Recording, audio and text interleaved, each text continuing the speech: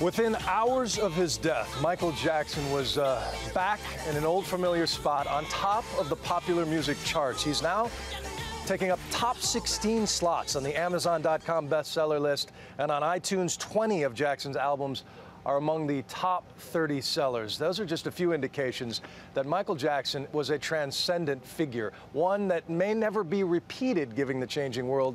David Wright explains why. To call Michael Jackson a superstar is no exaggeration.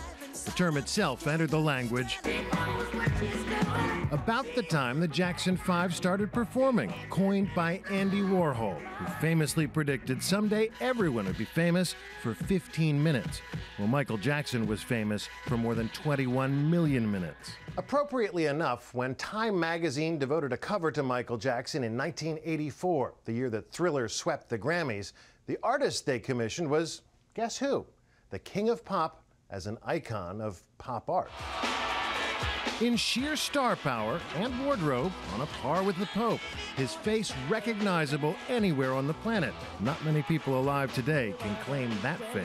While a handful of other pop stars have reached those heights before, many say it'll never happen again. Michael could be the last. I think there's little question that the era of the superstar, like we saw it in the 1980s, is over. It's not just celebrity physics, the concept that the stars that burn brightest tend to burn out fastest. Think Britney Spears, another singing and dancing sensation who also fell from grace. It's more that the industry that made MJ a superstar has changed forever. No one's going to sell 20, 30 million records anymore. It's not going to happen. You know what the most popular iTunes is? Don't Stop Believin' by Journey. 2 million downloads and counting. By Monday, Michael Jackson could easily catch up.